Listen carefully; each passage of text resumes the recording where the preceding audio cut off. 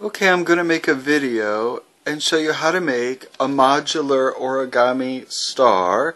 Modular origami is many pieces of paper put together to make one object. And this object is 30 pieces of paper that you start off with a square. So, to start off, these are the pieces that we'll be making. And here's how they are made.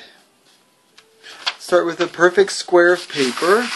Here I'm using sheet music.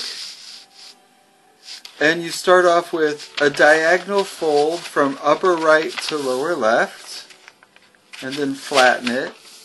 And then fold it over from right to left. And then open it up and flatten it. So you've got a diagonal line and a vertical line. Then I'm going to roll this bottom right hand corner into the center line,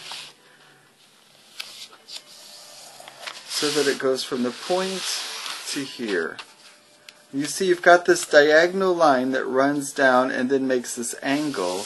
We're going to make this angle come back and meet itself here like so. Now I'm going to turn it and do the same thing on the other side.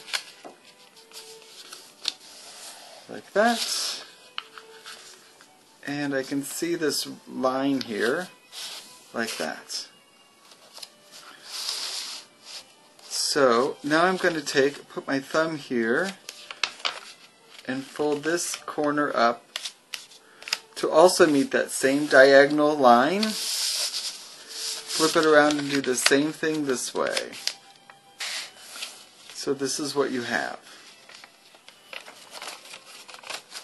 Now I'm going to take these flaps and tuck them into the back side there and on this side.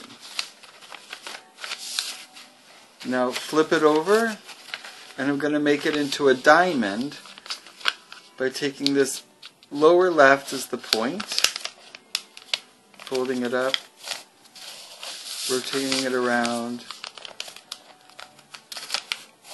Now we have the diamond. Flip it over and you should see this flap, and then fold this over. It helps to put your finger there and roll this over and make it into a triangle. And that is the piece. You need to make 30 of them. And then for assembling, you would insert one into this side, and then one into this side, and then you make a pyramid.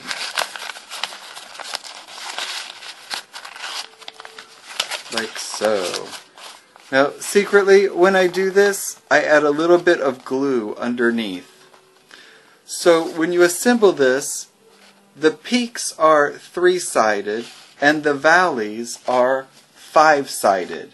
If you take a really close look at the finished ball, you can see 1, 2, 3, 4, 5, and then these are all pyramids, 1, 2, 3 sides.